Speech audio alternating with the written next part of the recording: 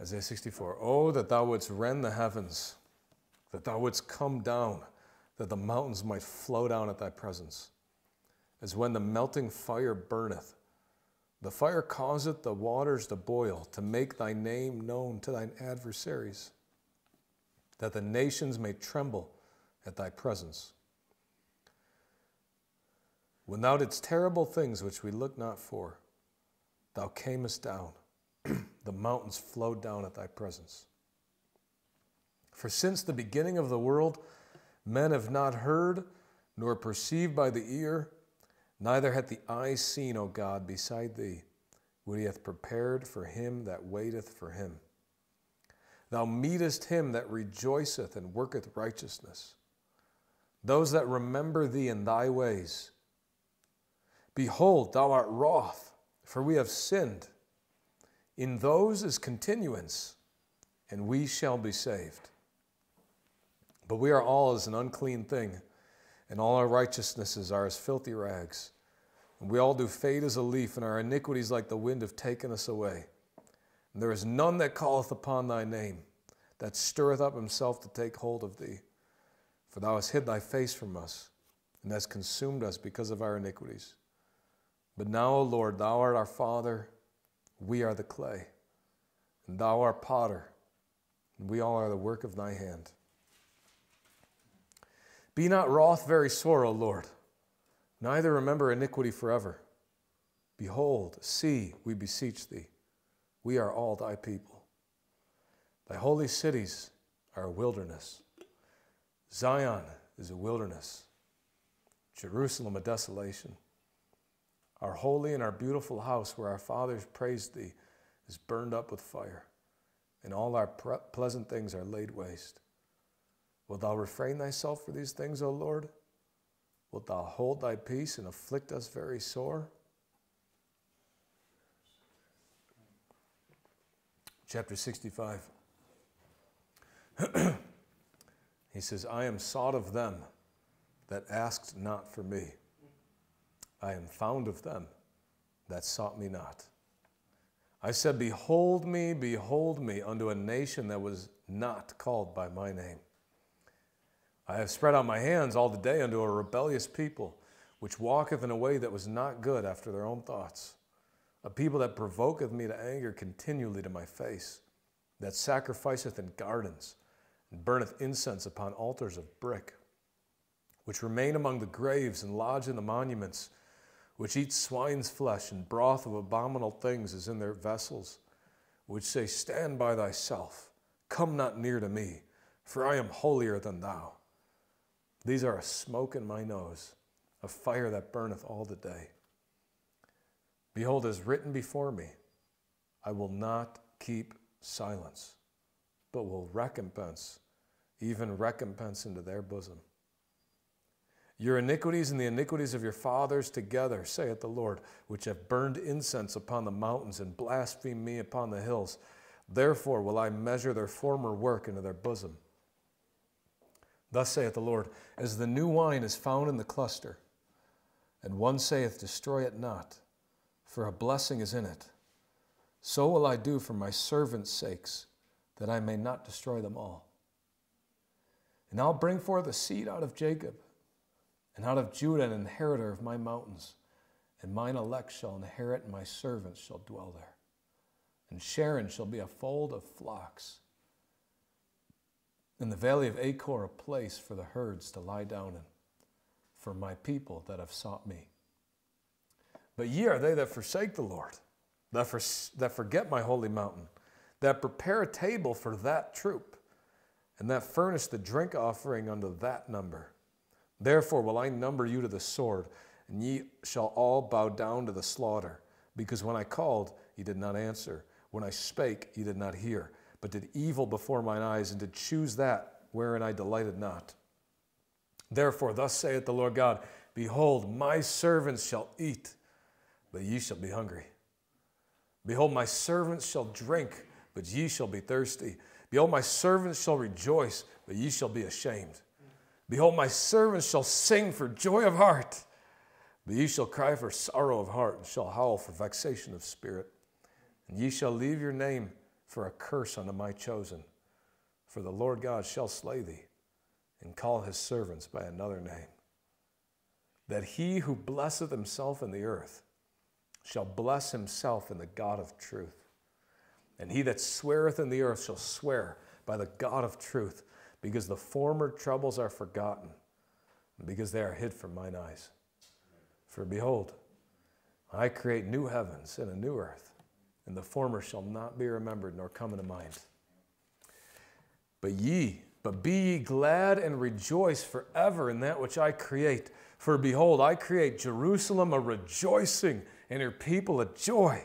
And I will rejoice in Jerusalem, and joy in my people. And the voice of weeping shall be no more heard in her, nor the voice of crying. There shall be no more thence an infant of days, nor an old man that hath not filled his days. For the child shall die 100 years old, but the sinner being 100 years old shall be accursed. And they shall build houses and inhabit them, and they shall plant vineyards and eat the fruit of them. They shall not build and another inhabit. They shall not plant and another eat. For as the days of a tree are the days of my people, and mine elect shall long enjoy the work of their hands. They shall not labor in vain, nor bring forth for trouble, for they are the seed of the blessed of the Lord, and their offspring with them. And it shall come to pass that before they call, I will answer. And while they are yet speaking, I will hear. The wolf and the lamb shall feed together, and the lion shall eat straw like the bullock, and dust shall be the serpent's meat. They shall not hurt nor destroy in all my holy mountain, saith the Lord. Amen? Amen. Father, please stir our hearts to righteousness, Lord. Let us proclaim your gospel, Lord, with great boldness, with great joy, with great peace and supplications, Lord. Oh, Lord, without you we're nothing. We're nothing, but you are everything, Lord. Speak to our hearts, Lord. Speak to our hearts, Lord. May your Spirit stir us, Lord. Lord, that we would find our rest and our peace in thee, Lord. That our sustenance, that our provision, it would be you. It would be you. You would be our bread of life, Lord. Let your name be glorified in all the earth. Amen. Amen. I love this. Isaiah is just crying out at the beginning of Isaiah 64. And just, that thou wouldst rend the heavens. I mean, have you ever felt like that? You've just been on this earth and it's just so many people just living in sin and uncleanness and so much confusion and darkness and everything's always like turmoil. And all you want to do is just worship God. You just want to be true to him. And man, and even in the congregation, like it says in Proverbs, man, I was almost in all evil in the midst of the congregation assembly. Like in the midst of the congregation, we're supposed to be God's people. I'm in evil, and there's all this confusion and sin and strife. You just go, man, God, I wish you would just rip the heavens open. Just come down. Come down. Flow down. Let the nations fear before thee, That's David. Isaiah is just crying out, man, you would come down. The mountains would flow down at thy presence. Like volcano, like just. Why? Middle of verse 2, to make thy name known to thine adversaries, that the nations may tremble at thy presence.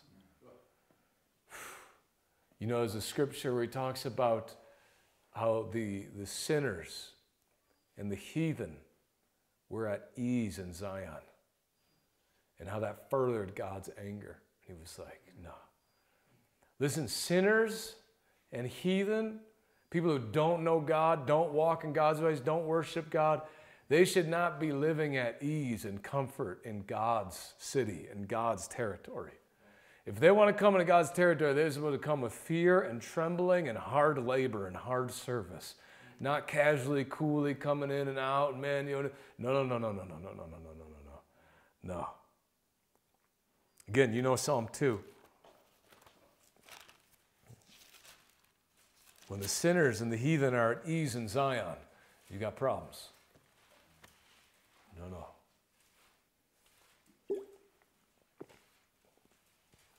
The way the earth is supposed to be is the people who love God and honor Him and are appointed by Him should be walking in that easy yoke of Jesus Christ. And the people who are living in sin and who are despising God, they should be in travail and pain and anguish. A lot of times nowadays it's the opposite. The ones that are trying to serve God and say, we're in travail and anguish and pain and crying out, and they're just cool and everything's going fine. It's upside down. Psalm 2. Remember, he's talking about the kings of the earth, the rulers of the earth in verse 2. And they hate God and they hate Jesus Christ.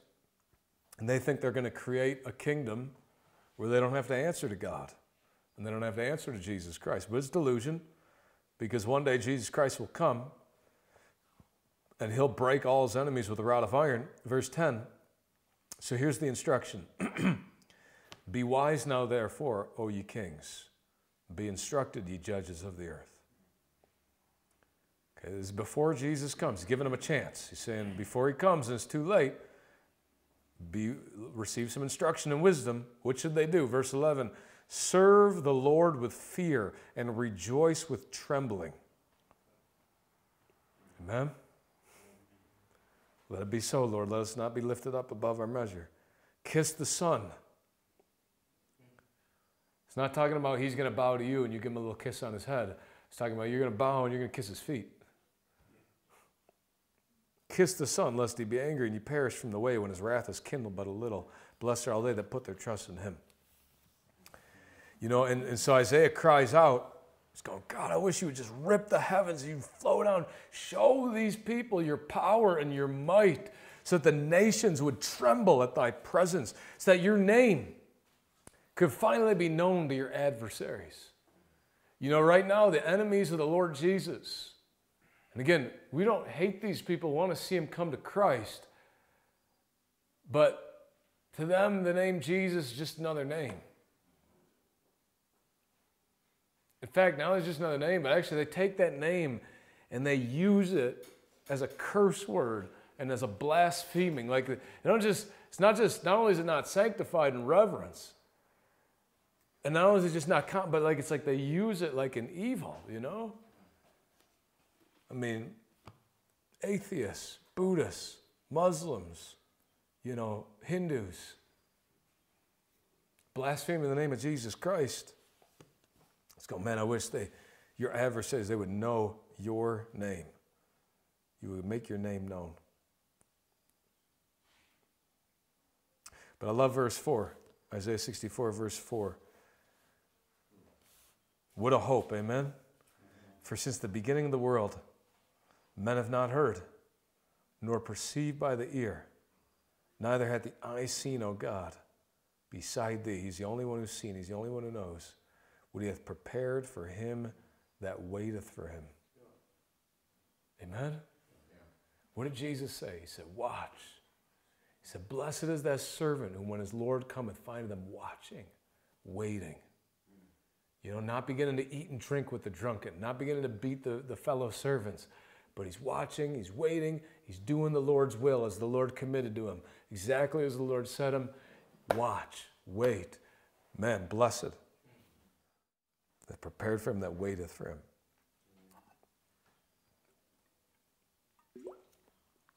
Now, what does it look like to wait for the Lord? A lot of times people are confused about this. What does it mean to wait? I just sit there and cry day and night and pray. And well, maybe, some people, maybe that's what you got to do. But I don't think we're supposed to be crying day and night. There are seasons of tears and weeping and crying out to God. But I don't think that's supposed to always be the season on earth. I think true repentance and crying and weeping is supposed to bring us through till the Lord lifts us out, redeems us, saves us, and gives us joy and peace. So watch what waiting looks like. Verse 5. Thou meetest him, God meets him, who? That rejoiceth and worketh righteousness. Those that remember Thee in thy ways. That's it. That's what it looks like to wait. What does it look like to wait for God? Those who rejoice, not in flesh. We're talking about rejoicing in God. Those who work righteousness, who do what's right in the eyes of the Lord, according to what he says.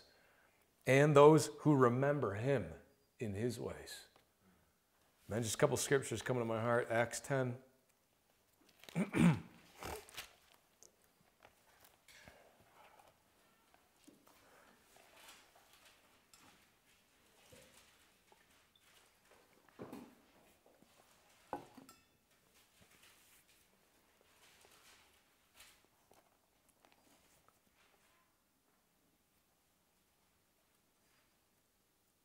Acts 10,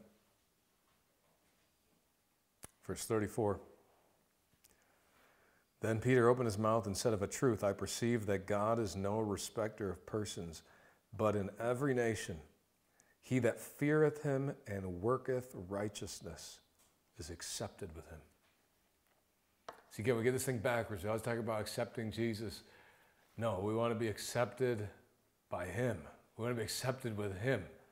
It's not about whether or not we accept him. The question is, does he accept us? Well, who does God accept? Doesn't matter, Jew or Gentile, in every nation, those that fear God and work righteousness, do what's right in his eyes, that's who God accepts. And that's who God will bring the glorious gospel and it will shine into their hearts and they'll receive Jesus Christ, receive the Spirit of God, and they'll rejoice in Christ and they'll be used as witnesses on the earth to shine his glory. We were talking about this the other day, 1 Peter. Go to 1 Peter, scripture.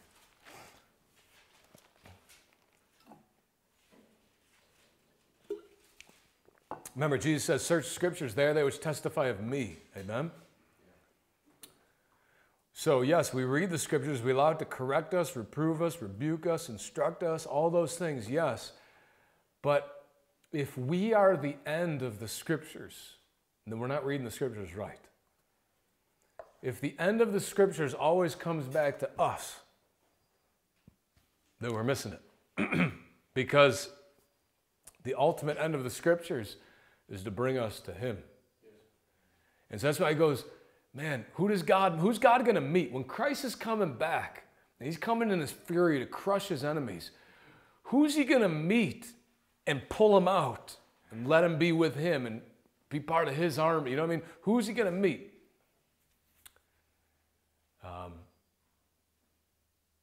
Those who are waiting for him. And who are those who are waiting for him? Those who are rejoicing, they're working righteousness, and they're remembering him, him in all his ways. Not remembering themselves and their ways. Right? 1 Peter chapter 3.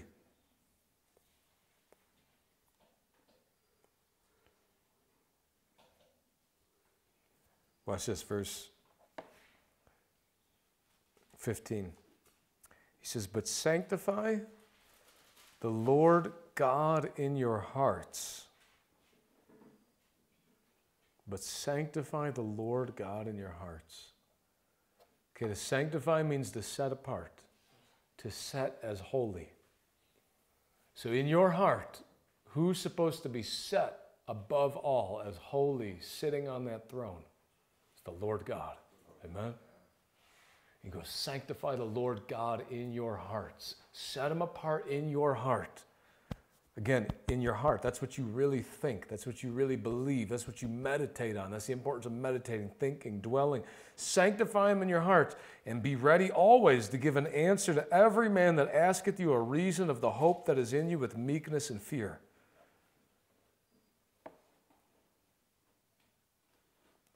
So we sanctify him in our hearts. We remember him in his ways. That's who he's going to meet.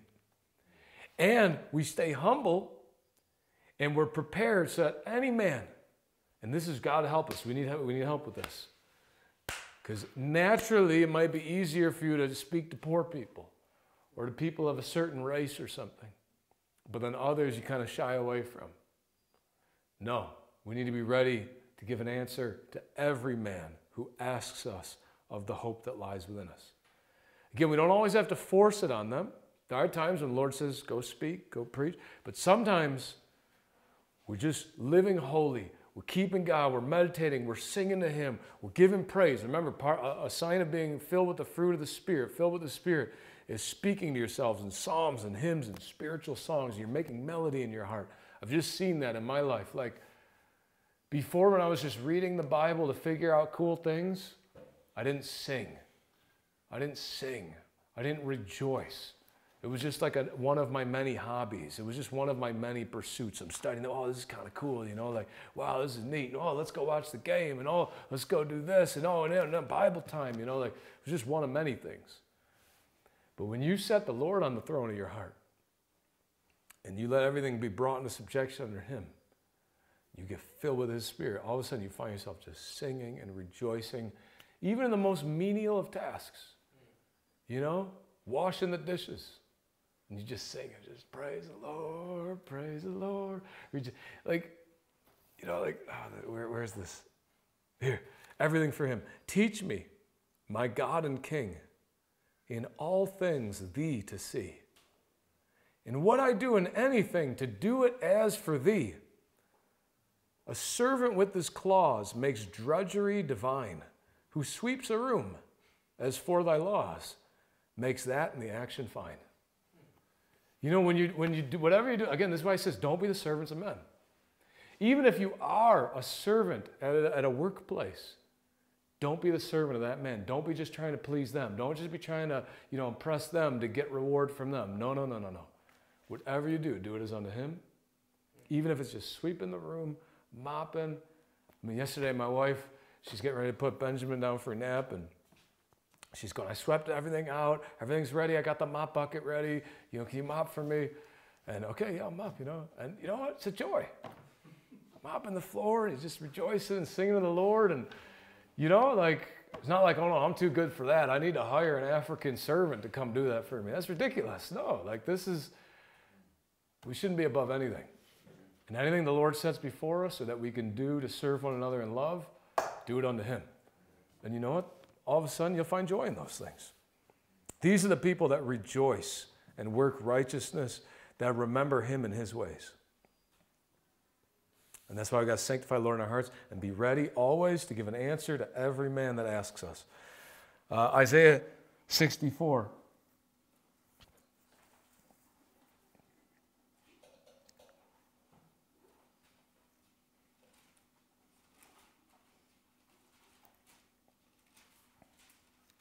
The middle of verse 5, he says, behold, thou art wroth, for we have sinned.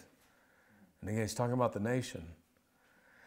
But then he points back and he says, for in those is continuance, and we shall be saved.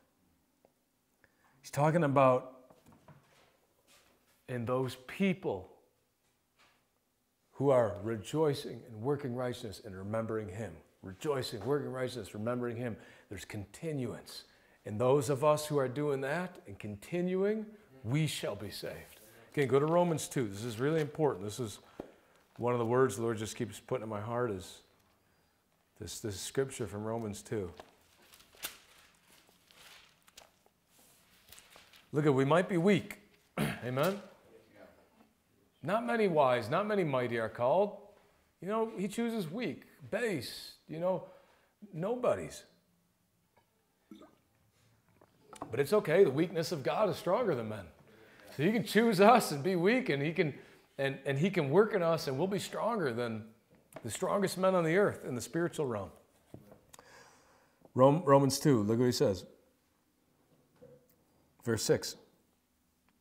He's talking about God, who will render to every man according to his deeds. Okay, He's going to pay back everybody based on what they've done. You're going to be paid back for what you've done. Okay, so verse 7. To them who by patient continuance in well-doing, these ones who are patient, they continue in doing what's right and what's good. They're doing what's right in the eyes of the Lord. They seek for glory, not their own glory. They're seeking for God's glory and honor. Not seeking for their own honor. They're seeking for God's honor and immortality. They want to live forever. the Lord will give them eternal life. But unto them that are contentious and do not obey the truth, but obey unrighteousness, they obey indignation and wrath, God will give them tribulation and anguish upon every soul of man that doeth evil, of the Jew first and also of the Gentile. But he's going to give glory, honor, and peace to every man that worketh good, to the Jew first and also to the Gentile, for there's no respect of persons with God. Straight up. Amen? So there's no like, I'm saved, but I'm still a filthy sinner, and I get more excited about the rugby match than I ever do about, Jesus Christ or the gospel or gathering together with his people. It's a good chance you're not saved. No, God, he's prepared these wonderful things for those who are waiting for him. Now, what's ironic is in the New Testament, Paul quotes this verse in 1 Corinthians 2, and notice how he changes it.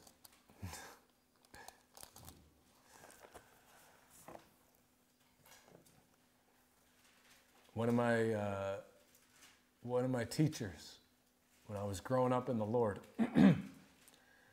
he used to say this to me. He'd say, Paul was the greatest Bible corrector ever of all time. Paul was always changing the scripture. But he meant it like in a funny way, because you see, when Paul quotes Old Testament, how he like quote half of a verse and then cut the other half out and then stick another half in, or quote and then change. And you go, man, it almost looks like blasphemy, but it's not. Like, God just gave this guy such perfect wisdom to dissect the word like perfectly and know where to fit everything together. I wouldn't recommend you try and do what Paul did. You'd probably make a fool of yourself, but God gave him that kind of wisdom. But 1 Corinthians 2, verse 9, but as it is written, eye hath not seen, nor ear heard, neither have entered into the heart of man the things which God hath prepared for them that what? Love him. Isn't that cool? So in the Old Testament, it's him that waiteth for him. Waiteth for him. And what's neat is, in a sense, he hadn't come yet in the Old Testament. They were waiting. They're waiting for Messiah. They're waiting for the Messiah. Well, now that he's come, we can love him. Yeah. Now that he's come, the love of the Father has come down. And now with his Spirit, we're not just waiting. Now, yes, we're still waiting. We're waiting for him to come back, but we love him. See, the truth is, if you're waiting for him, you're waiting earnestly, patiently, longing for him, doing what's right in his eyes, being busy about his work, giving thanks in everything that he says before you, that's proof you love him. The thing you will wait for and you'll labor for, I'm talking about like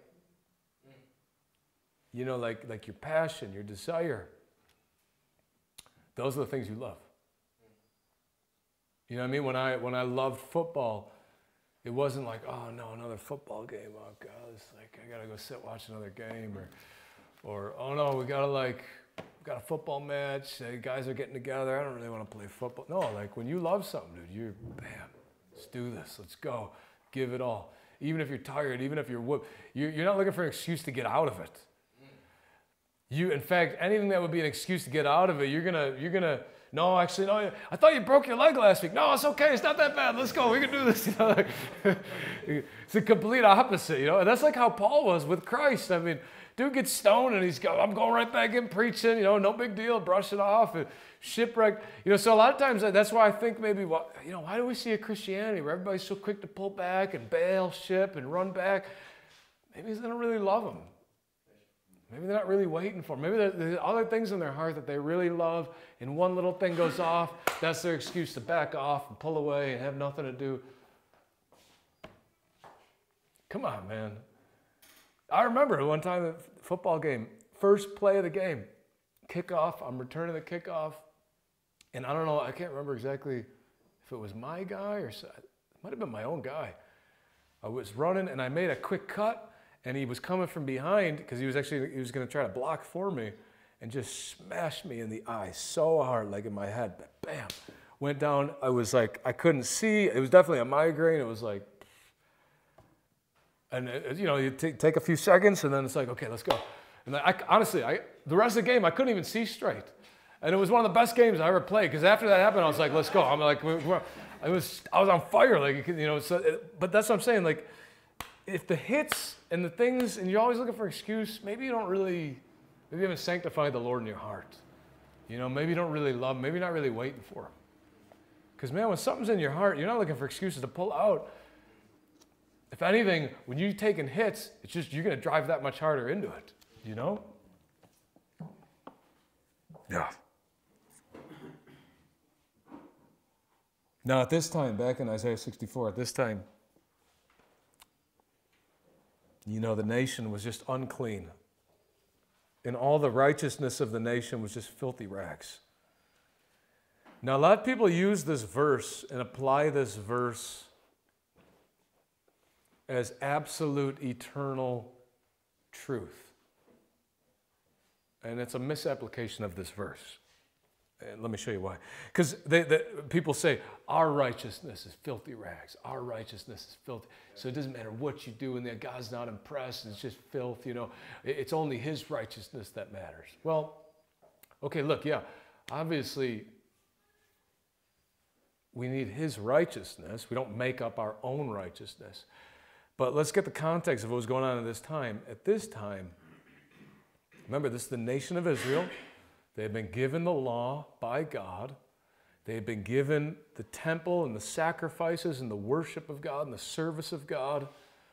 All of these things were given to them, and God had commanded them and instructed them, if you keep all these with all your heart, you obey my voice, you cleave to me, this will be your righteousness. In fact, I won't take you there, but it's back in Deuteronomy. It says, like, if we do all these things, this will be our righteousness. Now, it's not like Israel didn't make up this righteousness. This was something given to them by God.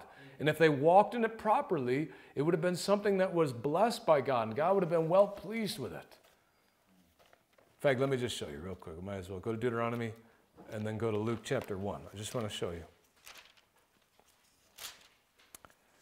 Deuteronomy, I think it's early in Deuteronomy. I think it's around like maybe 6 or 7. Yeah, 6. Deuteronomy 6.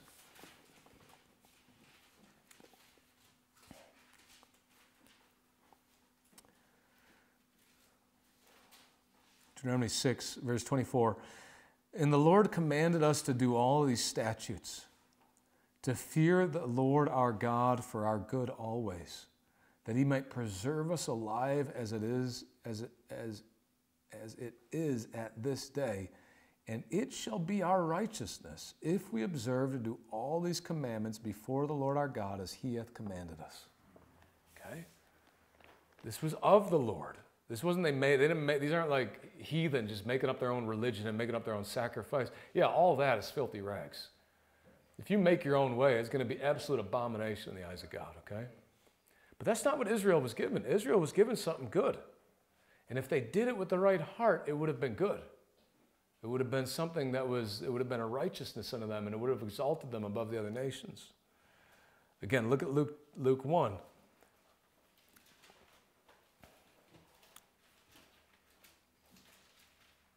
Luke 1.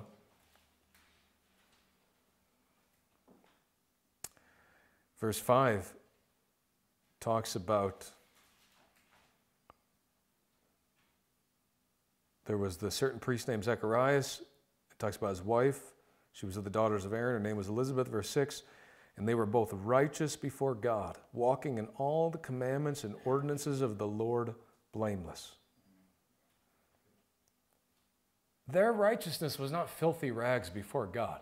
You think when God clothed Adam and Eve, you think he gave them a bunch of filthy, unclean garments and said, here, this is your righteousness? No, so the righteousness of the law was not filthy rags.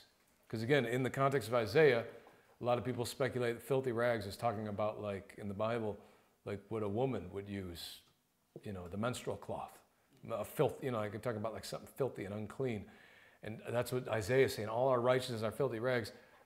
I don't believe the righteousness of the law was filthy rags. The righteousness of the law was not the eternal righteousness that ultimately man needed. Man ultimately needed the righteousness of Christ to come and be imparted to them in the new covenant. The righteousness of the law was a temporary thing, but again, look at the priests. God didn't tell them, hey, go out and play in the mud and then just get some dirty garments and come in before me. No, they had to have clean garments. And again, let me show you one more proof, Revelation. So a lot of people, they misuse Isaiah 64, and they're confused, and they misapply it. And again, a lot of people, they use it like this. Jesus is the only one who's holy. Jesus is the only one who's righteous. He's pure. I'm just a filthy, my righteousness are just filthy rags. But because he's with me and I'm with him, I'm okay. You know, that's not really what we're teaching or what was being taught, or that's not what Isaiah was talking about. Again, Revelation 19.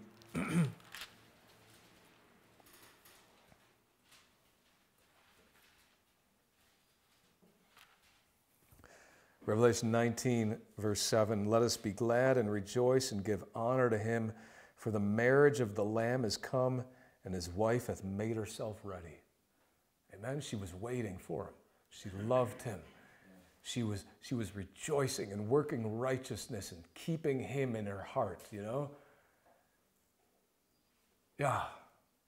Amen. I won't say that. But verse 9, and to her was granted that she should be arrayed in fine linen, clean and white. For the fine linen is the righteousness of who?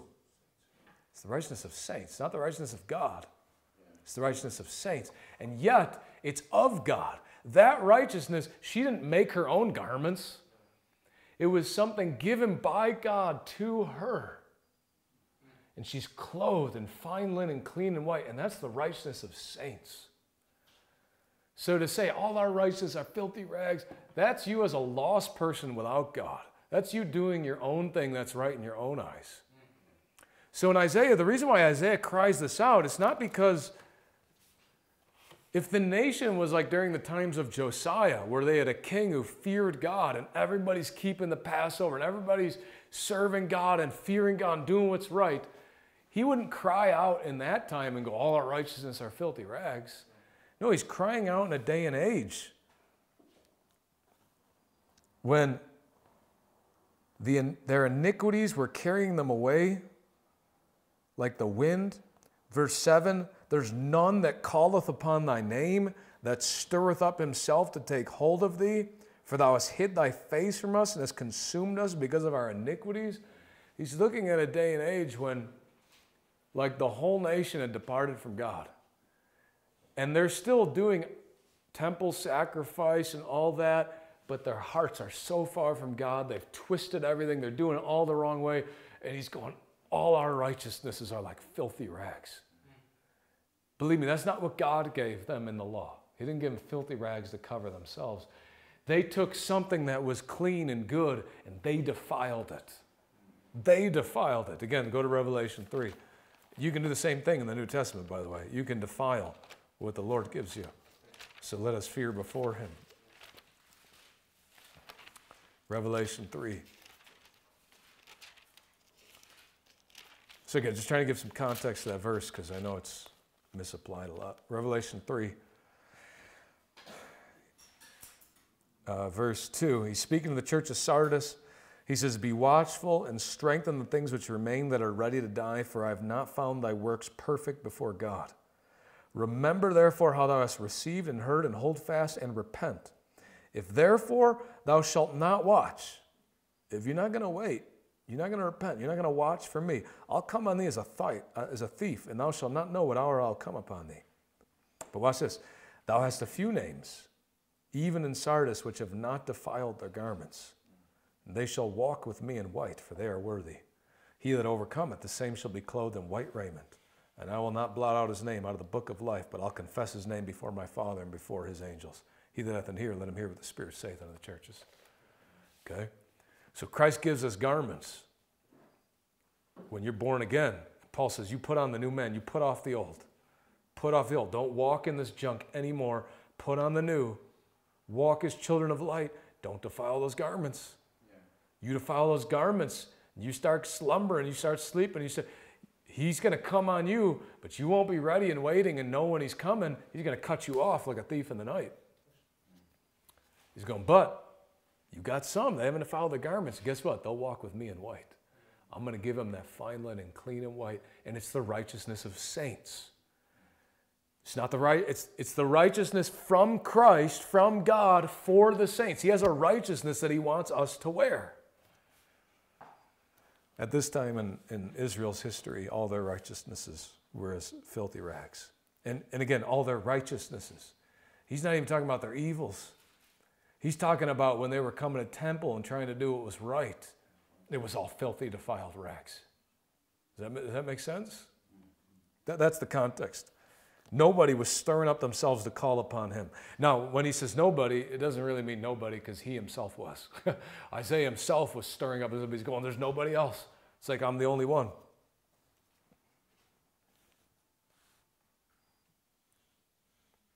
But good news, verse 8, but now, O Lord, thou art our Father, we are the clay, and thou art potter, and we all are the work of thy hand. And he's just saying, please, Lord, don't be wroth. Don't be angry anymore. Don't remember our iniquity forever. You know, there's a time when God brings the iniquity to light, and then he's got to visit it.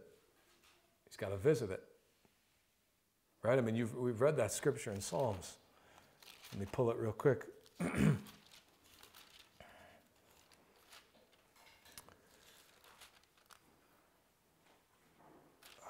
Where is it? Gotta dig in here in my mind. There it is, right? Is it? Yeah. Psalm 89. He says, Psalm 89, if they break my statutes and keep not my commandments, then will I visit their transgression with the rod. Psalm 89, verse 31 and 32. Then will I visit their transgression with the rod and their iniquities. That means I'll visit their iniquity with stripes. Nevertheless, my loving kindness will I not utterly take from him, nor suffer my faithfulness to fail. So the truth is, if you're truly in Christ and you're one of his sheep, you're going to make it to the end. That's what Jesus said. My sheep hear my voice. I know them. They follow me. I give them eternal life. They'll never perish. Okay, but if you as a sheep break his commandments, you stop watching, you start straying, then he's got to, when those iniquities come before his eyes, he's got to visit it with the rod and their iniquity with stripes. He's got to whip us. It's going to hurt. Why? Because he's bringing us back, purging it, keeping us from the evil so that we can stay on the path, right? Hebrews chapter 12. This is really important. I think this ties in to the whole message of today of persevering and continuing.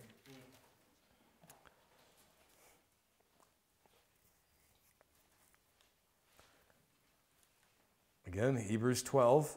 Our brother was talking about we got to finish what the Lord set before us.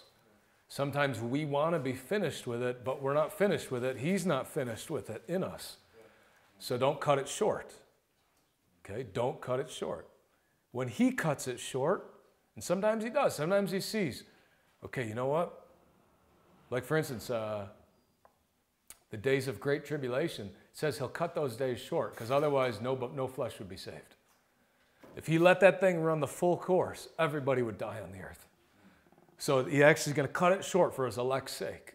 So again, there's certain things, but he's got to do it, okay? We don't cut it short when we want.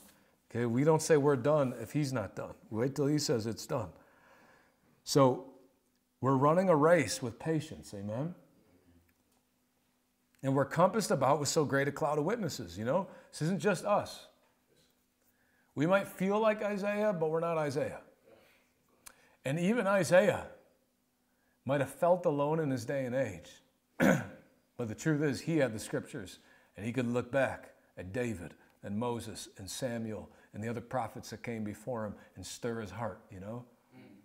Okay? So he says, lay aside every weight, amen? Lay aside every weight and the sin which doth so easily beset us, okay? I don't know what that sin is, but there is a sin that easily besets us. You know, some sin is more easy for some of us than others, and other sins are not really that appealing to us, and some it's easy to fall. And he goes, lay it aside, and let us run with patience the race that is set before us, looking unto Jesus, the author and finisher of our faith, who for the joy that was set before him, he endured the cross, despising the shame, and is set down at the right hand of the throne of God. He pressed through until it was finished. He didn't stop. Pressed through until it was finished. Till he could sit, be received by the Father. Verse 3, for consider him that endured such contradiction of sinners against himself, lest ye be wearied and faint in your minds. Ye have not yet resisted unto blood, striving against sin. Okay, so sometimes the sin that we're fighting against and the sinners around us that we're not fighting with them, but we're fighting against their sin. It's a real spiritual battle. Sometimes you get weary and you want to faint, just give up and just, I'm done, I can't do this anymore. And he's going, just stop. Consider Christ. Remember, part of that verse, part of waiting for him is remembering him in all his ways. I find that when you get away from the Gospels, if you get away from the Gospels and really pressing into Christ, and you start kind of neglecting the Bible, and you just start hanging out and having coffee with other modern believers, you can start getting a different spirit. And it's not the Holy Spirit. You convince yourself it's the Holy Spirit and you're all doing great. But when you start considering Christ and all his ways, it like quickens you. I don't know, we naturally, especially in this day and age, most of us, we weren't raised to be warriors. We weren't raised to be real men. We were raised in a day of entertainment and fun and amusement parks and play. And so we're not like, we don't have the mindset of soldiers, you know? And so naturally, especially when you live in this comfort and stuff, you naturally just want to start let's take it easy and let's just relax. But you read Jesus, man, it quickens you, it sharpens you. You go, man, he always spoke the truth. He never, let me just leave. No, you know, it's like, and it just quickens you to just get back on this thing. Like, okay, I thought what I had was bad, but actually look at what Jesus Christ did. Look at who he faced up against. Now, I might feel like I'm facing the Pharisees, but I ain't facing the Pharisees. I'm facing some lukewarm modern Christians. Like, you know what I mean? Like, I'm facing maybe some, whatever, I won't name names, but I'm just saying, like, he was facing the staunchest religious leaders of Israel. That's the top nation of God's people. These are the people that are the most driven, the most successful on earth. He's facing the top of the top, and he's coming against all of them. And he doesn't compromise an inch. And they're trying every which way to stumble him, and he just shut him down, shut it, you know. Like, he's just going, just relax. You haven't resisted unto blood. Jesus Christ resisted sin to the point where it was blood. It was blood. Remember, there's a time to shake the dust off your feet and move on. But then there's a time to come back and face it. So Jesus, there was a season when it wasn't time for him to really face the evil fully in its face. He would face it, and then he'd go. Face it, then he'd go. And he'd city to city, he'd come back to Jerusalem, and he'd cry out against it, and he'd rip through the sin, and he'd go. But then there came a time when he's going to face this evil all the way until that veil is ripped in twain. And that veil was how thick, you know, top to bottom. That thing's gonna, I'm gonna rip this thing. Like, you talk about force and power, but he's fighting in a spiritual realm, not a physical realm. He's not bringing fists. And eventually came to the point where the way I'm gonna beat this thing, I've corrected, I've rebuked, I've preached, I've warned. Now I've said enough. Now it's time for me to let them pour out their evil on me. Because that's going to be the only hope some of them might get saved. Because there's so much evil in them, and they hate me so much. You know what I'm saying? The only hope, let them take it out. Let them pour it out. Let them beat, let them rip, let them mock, let them just to the point of blood. He's not fighting with them. He's fighting with the sin in them. He's fighting with the evil in them. He's fighting with the corruption in their hearts. He strove unto blood. He's going, look, you haven't resisted unto blood. So let's not be weary. Verse 5. You've forgotten the exhortation which speaketh unto you as unto children. My son, despise not thou the chastening of the Lord, nor faint when thou art rebuked of him. For whom the Lord loveth, he chasteneth, and scourgeth every son whom he receiveth. One of the things I've realized is if I'm getting whipped,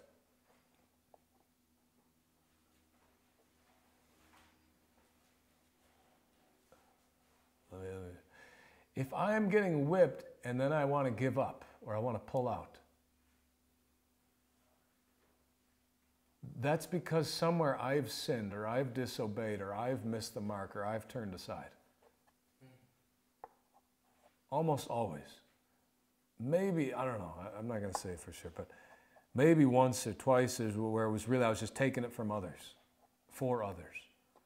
And you get weary and you get to the point where, but usually it's like if you're getting swallowed up or if you're getting pulled out, usually you've also made a mistake. Not saying that others haven't, not saying others haven't done you wrong, but you also somewhere, like he said, if they break my commandments, if they don't keep my statutes, I'm going to visit their transgression with the rod. I'm going to whip them. I'm going to chasten them. And he's saying, you've forgotten this. So if you're getting chastened, take it as a good sign. Don't despise it. Go, hey, this is proof. I am a child of God. I am one of his. Thank you, Lord, for chastening me. I was going off. I started slipping a little bit. Now you're keeping me on the way. Thank you, Lord. Thank you, Lord. Verse 6, for whom the Lord loveth, he chasteneth, and scourgeth every son he receiveth. But notice, if ye endure chastening, God dealeth with you as with sons. And then he says, for what son is he whom the Father chasteneth not? And go on and go on. But verse 9, he says, furthermore, we have had fathers of our flesh which corrected us, and we gave them reverence. Shall we not much rather be in subjection unto the Father of spirits and live? How do you live? You need to be in subjection to the Father of spirits. That's how you receive life. If you withdraw, if you pull out, you're not going to be submitted to him, no life. Verse 10, for they verily for a few days chastened us after their own pleasure, but he for our profit. He's actually doing it for our good, that we might be partakers of his holiness. Now no chastening for the present seemeth to be joyous, but grievous. It seems to be grievous. Nevertheless, let's not look at right now. Let's look at afterward. Look at what it yields. Afterward it yieldeth the peaceable fruit of righteousness unto them which are exercised thereby. So watch the exhortation, verse 12. Wherefore, lift up the hands which hang down and the feeble knees, and make straight paths for your feet, lest that which is lame be turned out of the way, but let it rather be healed. Follow peace with all men and holiness, without which no man shall see the Lord, looking diligently lest any man fail of the grace of God, lest any root of bitterness spring up trouble you, and thereby many be defiled. Lest there be any fornicator or profane person as Esau, who for one morsel of meat sold his birthright. So again, notice, okay, we're supposed to be looking at Jesus, laying aside everything, pressing to him. We're fighting against sin, but sometimes it gets rough, and sometimes we give in a little. Sometimes we turn aside a little bit, and you know what? Bam, he visits us with the rod. Bam, he visits us with stripes. It hurts. Lord, this isn't nice. And he's going, don't give up. In fact, don't despise it. Just take it as a good thing. Receive the correction. Honor him. Give him the reverence. Be subject unto him. And look at what it's going to yield. Don't. I know right now it doesn't feel good, but it's going to yield good fruit, peaceable fruit, righteousness, all that stuff. This is so you can partake of his holiness. And the idea is when you start getting weary, lift it up. Press through. Straight paths. Don't let it turn aside of the way. Look, if it's lame, let it be healed. You know, sometimes there's time where you need to just lay low and allow something to heal. If something's broken, let it be healed. But once it's healed, keep pressing in the straight way. Don't turn aside.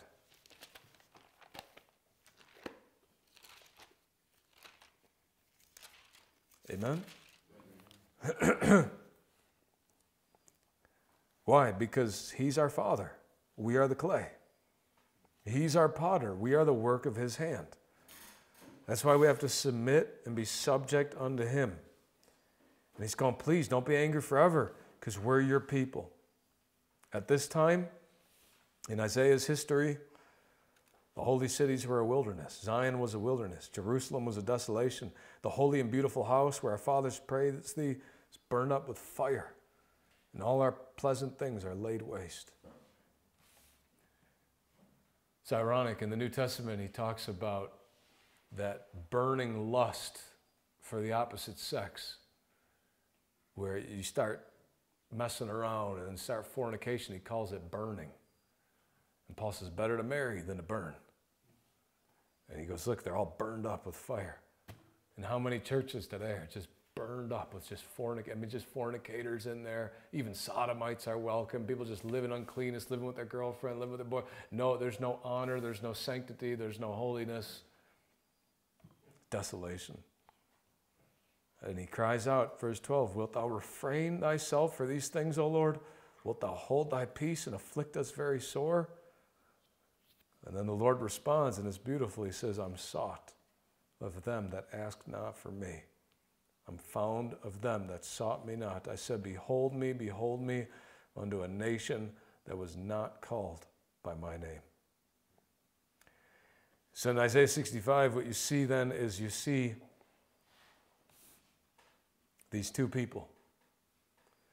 There's the people that he spread out his hands all day to. They're a rebellious people that they refuse to walk in his ways. They walk after their own thoughts. They provoke him to anger continually. And they think they're holy, but everything is done in uncleanness. And he guarantees that they're going to be destroyed. They're going to be given to the slaughter. They're going to be burned up. He's going to destroy them. But then there's a people that they weren't even looking for the Lord. And they found him. They weren't even asking for him. Boom, there he was, and they had him. And again, this is prophetic of the Gentiles, how Christ would turn to the Gentiles, turn from Israel, this rebellious, stubborn people who he kept reaching out to, and they just would not hearken. How he turned to the Gentiles, and the Gentiles would receive him. And he says, just like the new wine is found in the cluster, and one says, destroy it not. Don't destroy that cluster of grapes. There's wine that we can get out of that. There's a blessing in it. He goes, that's what I'll do for my servants' sakes. These are the ones who serve me. They're true to me. They honor me. They're waiting for me. They're working righteousness. They're sanctifying me in their hearts. And he promises rest, provision, joy, rejoicing, sustenance, blessing to those people. And so again, when you look at verses 11 through 14 or 15, it's beautiful. You see it going back. Again, he's speaking to most of the nation. Israel, ye are they that forsake the Lord, forget my holy mountain, prepare a table for that troop. Again, the troop he's talking about are these unclean, doing unclean sacrifice, all the stuff he was talking about in the earlier verses. And he goes, I'm going to number you to the sword. I'm going to do this. Verse 13, therefore thus saith the Lord, behold, my servants shall eat, but ye shall be hungry. Behold, my servants shall drink, but ye shall be thirsty. My servants shall rejoice, but ye shall be ashamed. My servants shall sing for joy of heart, but ye shall cry for sorrow of heart, and shall howl for vexation of spirit. Ye shall leave your name for a curse unto my chosen, for the Lord God shall slay thee and call his servants by another name. That's exactly what he did. In 70 AD, he wiped Jerusalem off the map, destroyed the temple, and the servants of the Lord were no longer called Israel. They were called Christian. Call them by another name, by the name of the Lord Jesus Christ. The true servants of the Lord.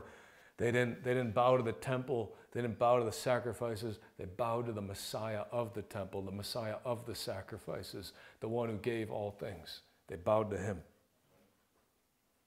Verse 16, that he who blesseth himself on the earth shall bless himself in the God of truth. And he that sweareth in the earth shall swear by the God of truth. Jesus Christ came full of grace and truth. He said, I came to bear witness of the truth. Everyone that is of the truth heareth my voice. He's the God of truth. We cannot compromise truth and have peace. God wants us to have unity in the body of Christ, but not unity at the expense of truth. Not unity at the expense of true doctrine. No. Those who will swear by God and bless themselves in God, it's going to be in the God of truth. So important. The church is called the pillar and ground of the truth. And then for the rest of the chapter, you have the promise of the new heavens, the new earth, the new Jerusalem that the Lord's going to create for his people, that he will rejoice in, that he will joy in, where there'll be no more sorrow or weeping or crying. Thank you, Lord. There'll be no more young baby that dies, no more infinite days that dies. If someone dies at 100 years old, it'll be considered like, oh, he was just a baby, he was just a kid. As you say, he'll die at 100 years old. That'll be a baby dying. There'll be no little ones dying. Oh, why did the Lord? Mm-mm. All that evil, all that junk will be gone. And even the sinner, he's going to get 100 years old. He's going to get 100 years to try and figure things out. And then, if after 100 years he doesn't figure out, then he'll be accursed. Sinner being 100 years old will be accursed. So again, God's forbearance. He's patient. He gives, okay, that's a sinner. I don't just judge him and destroy him. I give him time. Eventually, though, it comes to a point where you cross the line, now you're accursed. You can't. You're like Cain. He was accursed. There's no chance he's ever going to get saved. Full-blown child of the devil. And, how beautiful. 21. They shall build houses and inhabit them. They shall plant vineyards and eat the fruit of them. They shall not build and another inhabit. They shall not plant and another eat. For as the days of a tree are the days of my people. And that tree lives a long time. He's going, that's my people. Mine elect shall long enjoy the work of their hands. They shall not labor in vain, nor bring forth for trouble. Love this phrase, for they are the seed, not the seed of the Lord, although they are the seed of the Lord, but they're the seed of the blessed of the Lord, and their offspring with them. The seed of the blessed of the Lord. Who is the blessed of the Father? It's Jesus Christ. And they are the seed of Christ. They're the seed of the blessed of the Lord. Which is why when Jesus comes, first thing he teaches, after he says, repent, kingdom of God is at hand, kingdom is at hand, what does he teach? Blessed are the poor in spirit. Blessed are they that mourn. Blessed are the meek. Blessed, right? He's the blessed of the Lord. This is my beloved Son, whom I'm well pleased. And guess what? Now he's going to bring seed as he speaks, bringing forth the seed. And what's that seed? Blessing, not cursing. Jesus didn't come to bring cursed seed. He came to bring blessed seed so that we could be in the blessed of the Lord. We could be the seed of the blessed Lord. We could be blessed of him. Amen? Again, he revealed the truth, how you actually enter the true blessing of the Lord, how you actually enter into the true Jesus Christ. Paul warned, there's going to be people coming bringing other Jesuses, preaching other Jesuses. That Jesus can't bless you. I mean, he might be able to bless you with temporary things, with earthly things, promotions and jobs and things like that. But the true blessing that's of God, that peace that passes all understanding, that thing that keeps your heart and mind in Christ Jesus, so much so. And again, Lord, I don't know if I'm quite there yet. I'm going, please, God, help me. Jesus said, when you're really blessed of him, you're really in him and you're serving him, when they cast out your name as evil for the Son of Man's sake, when they're speaking it, he goes, you rejoice and be exceeding glad. And we see the apostles, they did that. When they were beaten, dude, they weren't going like, did we do something wrong? Or maybe we misstepped, or did I miss the Holy Spirit's leading here? They're going, yeah, we were worthy to be counted worthy to suffer shame for his name. That's real Christianity. That's the true blessed of the Lord. You know what I'm saying? That's what I want. I want it to where, man, I'm getting beat for Jesus, and I'm going, glory to God. Thank you. Where people are coming against me and lies and accusations and all this, and you're just rejoicing and you go, thank you, Lord. You suffered it. And I'm so glad I get to suffer it with you just a little bit. Just a little bit. I get to partake of what you suffered. Love it.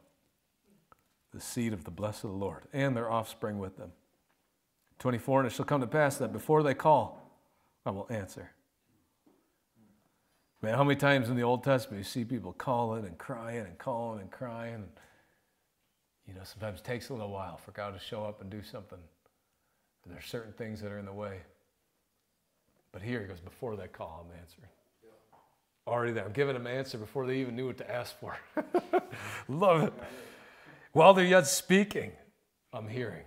I'm already tuned in. I got before they're just starting to speak, and I already know the whole thing they're going to say, and I already got the answer they need coming. And what's the result of this? What's the result of when God puts away the evil, makes all things new? His servants, the ones who waited for him, the ones who rejoiced in him and worked righteousness and sanctified him in their hearts. The wolf and the lamb, enemies, creatures that used to be enemies, a predatory creature and a prey creature, one that would attack the other, they'll feed together. The lion is going to eat straw like the bullock. Dust shall be the serpent's meat. There's another passage where he says the kid's going to put his hand in the asp's hole. It's not going to bite him. The serpent will just eat dust. They won't destroy. They won't hurt in all my holy mountains, saith the Lord. Amen? Yo. I am sought of them that ask not for me. I'm found of them, right? That sought me not. I said, behold me unto a nation that was not called by my name. But he said, I'll cut them off and I'll call my servants by another name. I think it's important. Paul said, let everyone that nameth the name of Christ depart from iniquity. This is why it's so important to understand who is Christ. Because if I'm going to bear that name, I better understand what that means. And when you see Christ, holiness, truth, purity, honesty, kindness, gentleness, no compromise, would not rest or stop. Yeah, you might pause for a second, sleep on the boat a little bit, sit down at the well, get a drink. But he knew, I'm not stopping until I fulfill what the Father sent me to fulfill. I'm not going to be turned aside to the right or the left. And even when the beatings start coming, pressing through till this thing's finished and I sit with my Father in his kingdom. And so even with us, there's seasons down here on earth. Sometimes a season of war. We're going out warring. Sometimes season of rest. Sometimes there's seasons for love. And sometimes there's seasons for, a little bit more straightening. Different seasons. Seasons come and go. And certain seasons, sometimes we're kind of like over the season. And you're like, it's time for the next season. And you're waiting. But again, let's finish as the Lord sees fit, what he wants to finish in that season. But even in that, let's understand it's not finished. Until we're sitting with the Lord Jesus in his kingdom and eating and drinking at the table of our Father in heaven, it's not done. Amen? But let's remember, this life is like a vapor. It's like a vapor. There's something about time. When you're in it seems like it's taken forever, but when you look back, you're like, where'd that thing go? Just like Moses said, 1,000 years in thy sight. It was like nothing. It just came and gone. And how much more man?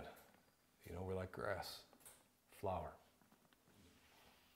So be strong. Be of good courage. Let's continue in the things of the Lord. He'll show us. He'll make the way straight. Let's not turn aside out of the way. Strengthen the feeble knees and the hands which hang down. Make straight paths for our feet. And may God direct our path in truth. Amen? Amen.